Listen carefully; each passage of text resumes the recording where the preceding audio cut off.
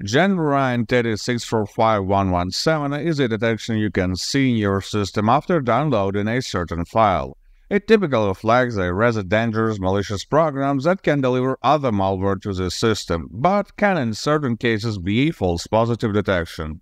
In this video, I will explain what this detection means, whether it can be false, and how to remove it.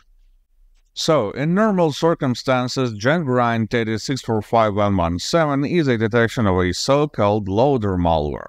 This specific name is used by a selection of antivirus software, including Bitdefender, ClamAV, eScan, and a lot of others. The numeric suffix at the end is just an ID with not a lot of meaning behind it.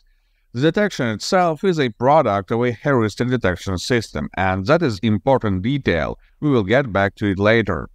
Symptoms of a real malware are pretty hard to see at first, but just in an hour or two you may start seeing random console windows popping around, your PC becoming slower, and weird things happening with your files. And the reason for this is just loader malware being capable of loading huge amounts of other malicious programs, and their activity is what makes the system quite literally impossible to use. But what if that is a false positive detection? I have already mentioned that this detection comes from the heuristic system, which is prone to false detections.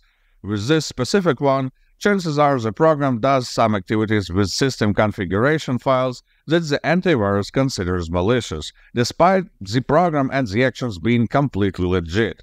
If you see that the detection flags a file that belongs to a safe program that you are sure about, then it is likely just a false positive and there is no real threat to your system.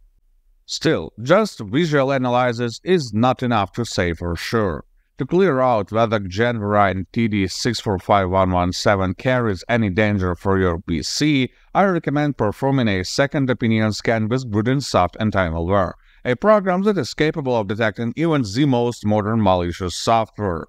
Download it by the link in the video description and run a full scan, so the program will check even the most remote elements of the system.